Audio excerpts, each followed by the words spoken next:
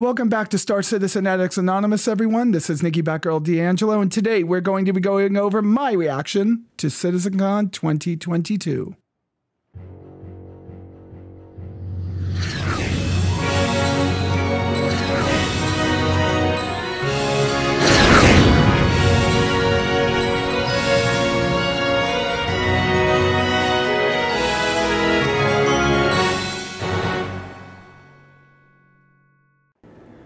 We begin today's show in Port Olisar. Now, there's a very good reason for this before you go running away saying, here we are with the same stuff over and over again. And that's because there were many of us that thought that when Crusader was done and Arson was in the game, that we would see Port Olisar laid to waste, destroyed, maybe by the cat and nine tails, I have no idea.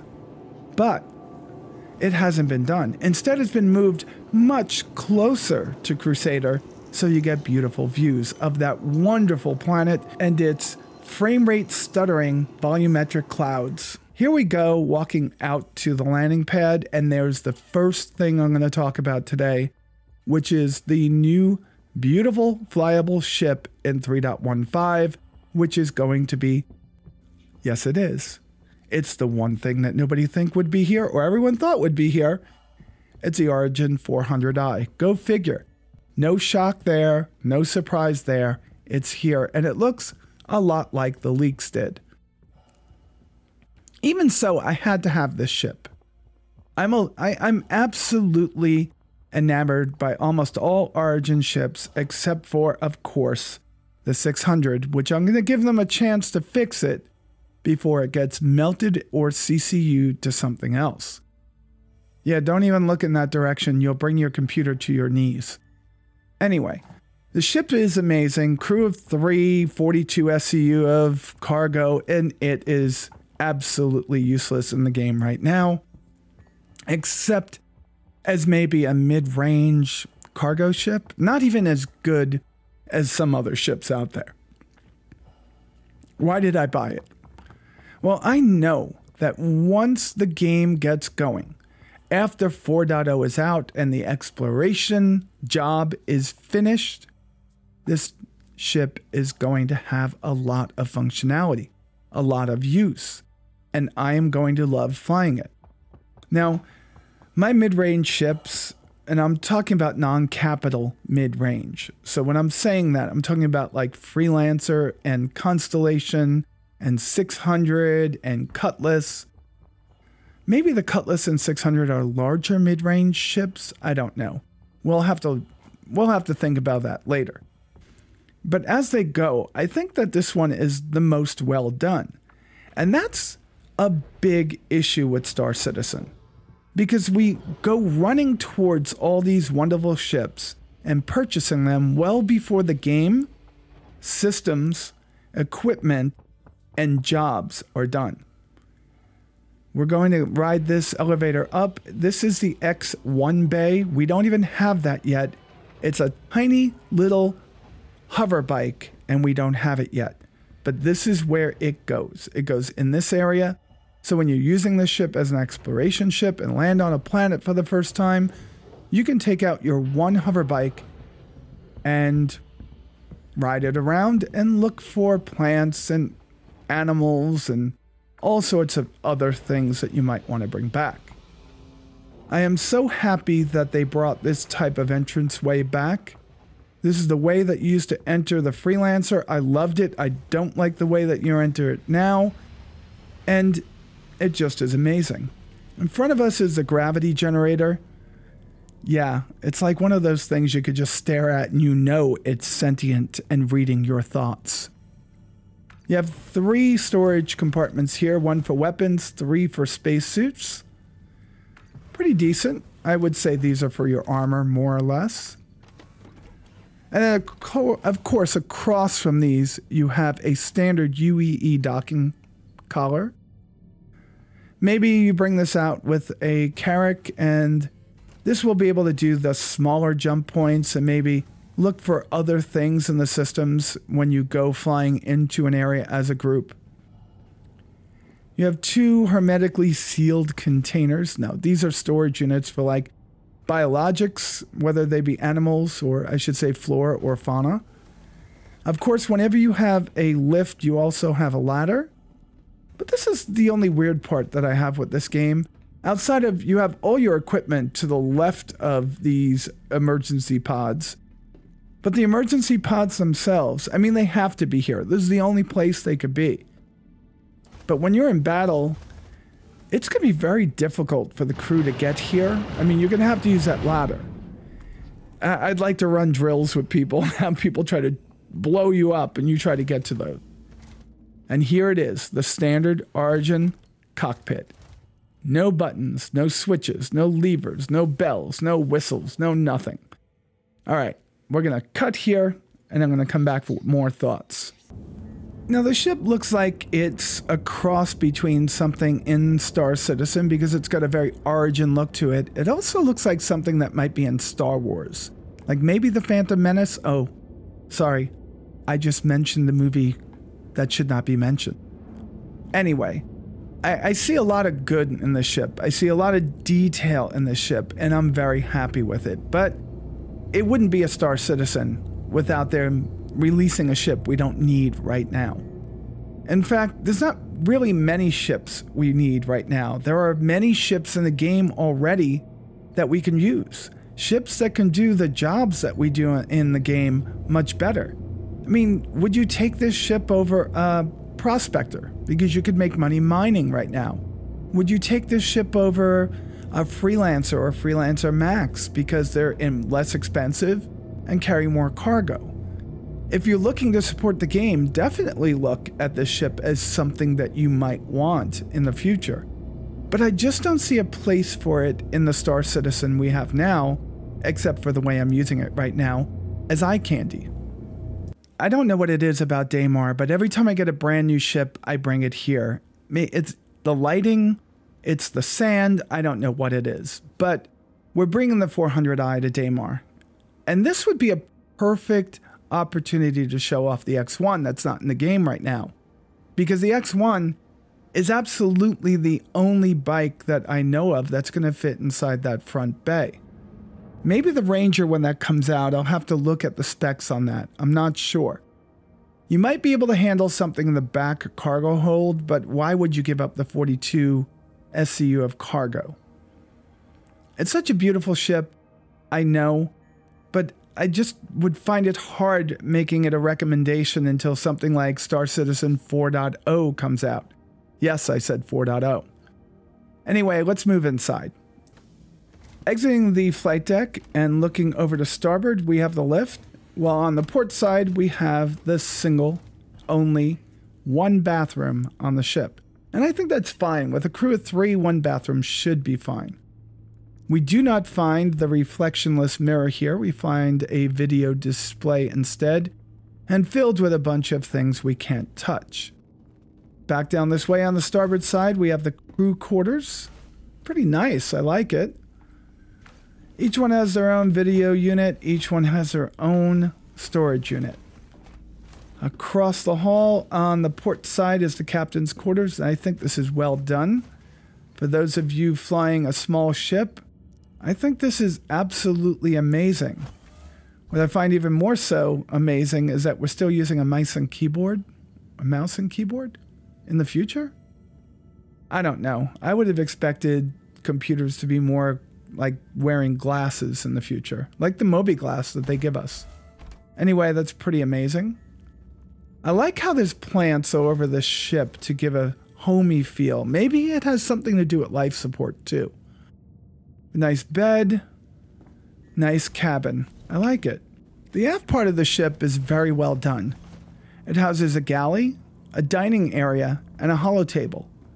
It's beautiful. I mean, I think they've done exceedingly well here. Much better than they did on their own Constellation Phoenix. But the holotable is something that I might have had retract, so maybe I could put some other rec items here. But nonetheless, it's exceedingly well done. I love this ship. It's beautiful. Yeah, a tiny little sink, but I understand. I mean, maybe they have a sterilizing dishwasher or something. So moving on from the 400i, I'm going to give my opinion of CitizenCon. Stayed home from work that day and watched it and played Valheim at the same time. I mean, the main reason for that was some of the panels were so technical, so very, very detailed that I didn't think it was something that I actually was going to enjoy.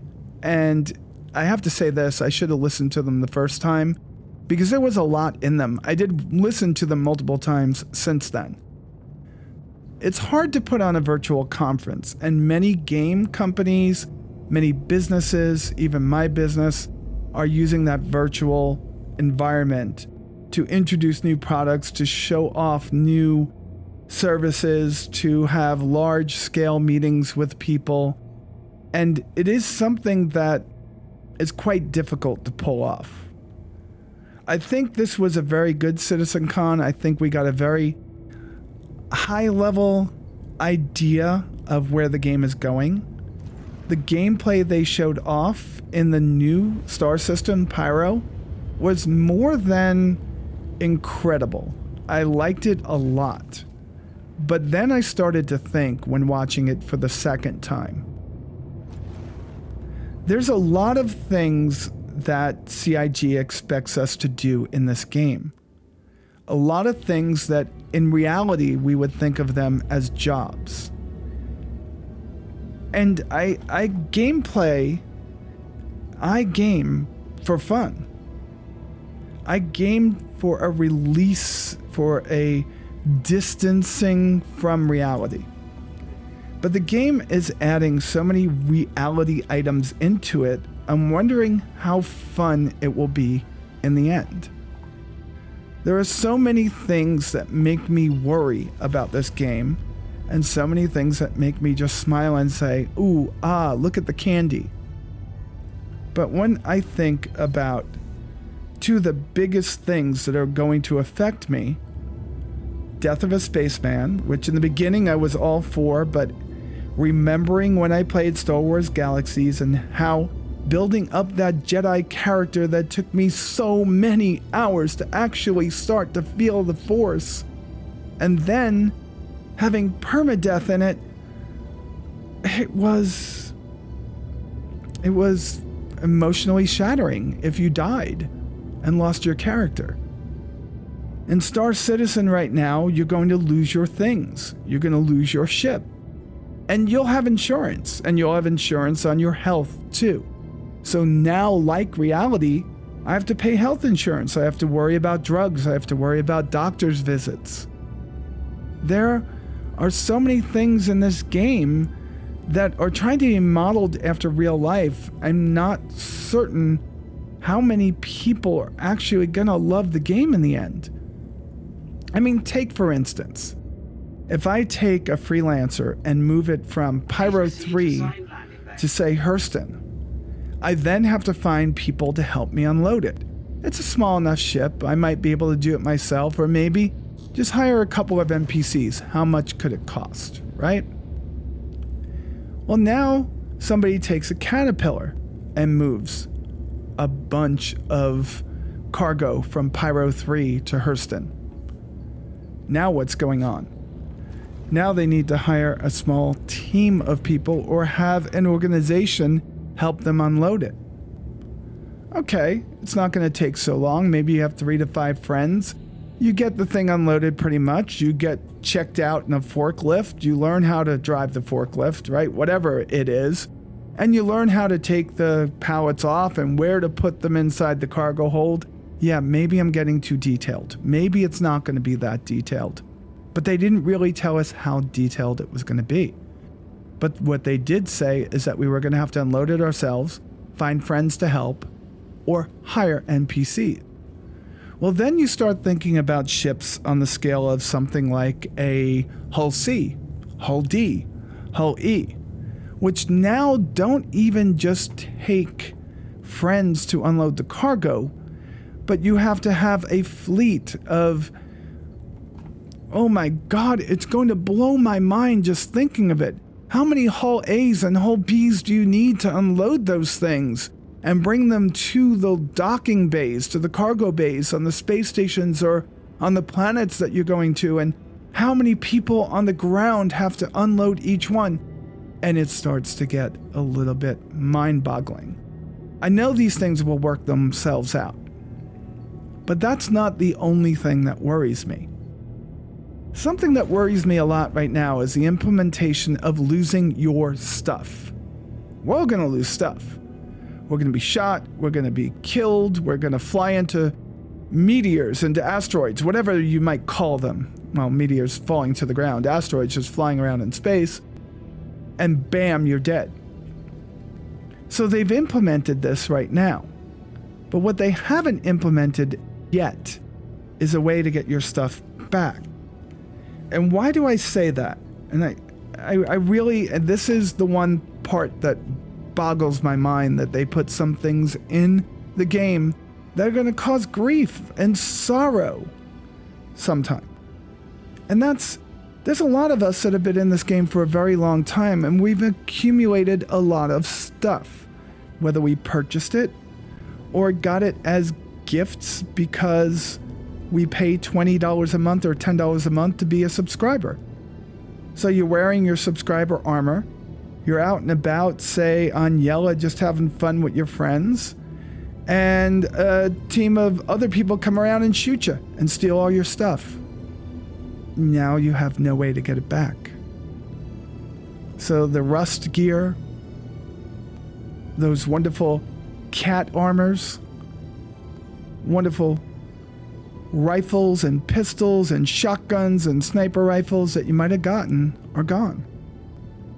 So what I'm going to tell you right now is that I understand this will be worked out over time. This isn't the end result, but this is what's going to be in the game for the time being. Yes, we have 4.0 and Pyro and so many cool things coming out in the future, and an increase in the advocacy in the Stanton system, because you're going to have a lawless system, Pyro, that you could actually go and engage in piracy. There's a lot coming to this game and a lot to be excited for, but there's also some things to worry about. Now, arson is the next great thing inside of the game. It's a floating city, huge volumetric clouds, and no frame rate. But it also brings the attention to the graphics engine that Star Engine is using, DirectX 11. And it also brings attention to games that for the whole history of their existence, Flight Simulator, X-Plane, have never been able to get great frame rates, and that's because of volumetric clouds. I look at this with hope that Vulkan is going to change a lot of things. It definitely lifted the frame rates up close to and sometimes over 60 FPS for X-Plane. We won't talk about Flight Sim right now because to me, that's still a game in development, even though it's out. But I'm looking at this from the perspective of Vulkan's going to give us a huge boost in so many things. And I can't wait till it actually boosts what's going on here.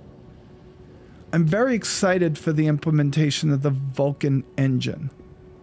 As soon as they get that API working and out to us, I think we're going to be much happier with the frame rates. Until then, they're never going to be tuning graphics, making things better for us. Right now, it's kind of just shoveling all of the different features at us and fixing them, making them work, polishing them, making them better over time. So I'm leaving CitCon with the thoughts of there's a lot here. There's even further to go, but at least there's more to do right now. By the end of next year, hopefully we'll be seeing Squadron 42 come out. It's hard to even fathom that with how far they are right now. I don't think Star Citizen is ever going to have a launch day. I think it's going to be more like a wargaming.net game. You're going to see constant updates, constantly rolling out changes, constantly tweaking things, constantly adding things, constantly. And one day we're going to look back and say, do you remember when we only had 2-star systems? Or do you remember when we only had 5-star system? I'll be long dead, but at least my grandchildren will be able to enjoy it. Well, that's my only joke for today. I really did like CitizenCon. I wish it was live. There was so much going on there that I really need to break this down into multiple videos. So I will do a video that's based around the gameplay they showed. I will do a video based on the other ship that they released, which is called the Liberator. And I will do a video basically on almost everything I could think of for CitizenCon. But right now I want to sit back. I want to enjoy the ship that I said was useless because I like it. And that, of course, is the 400i. I've already had a lot of fun in my friend's A1, which I think the Hercules is amazing. It's a wonderful ship, could carry a Nova tank, and now you have a bomber. But I don't think there's enough differentiation of that bomber to make it exciting. We'll talk about that too. It's good to be back. It's good to be doing videos. I'll improve the quality over time. Right now I'm getting used to a new microphone. Let me know how it sounds. And with all of the things that are going to be going on over the next few months, with the Aerospace Expo and with the Military Week and with all sorts of other things coming out for Star Citizen, I look forward to 3.16, I look forward to 4.0, and I look forward to coming back here as often as I can to give you my opinion, to bring you my content, and to show you why I think this is going to be the best game that you can play if you like space sims. I know that right now it seems like there's a long way to go, but when you look at how things are starting to snowball, it's only a matter of time before we're all playing this game and looking back and saying, wow, I can't believe I even worried a little bit. All right, folks, I hope you all enjoyed this one. If you did, please be sure to click that thumbs up button below. It will really help out the channel. And don't forget to subscribe and then click that notification bell icon so you get notified of all my future videos. And with that said, you all be safe out there, and I will talk to you soon.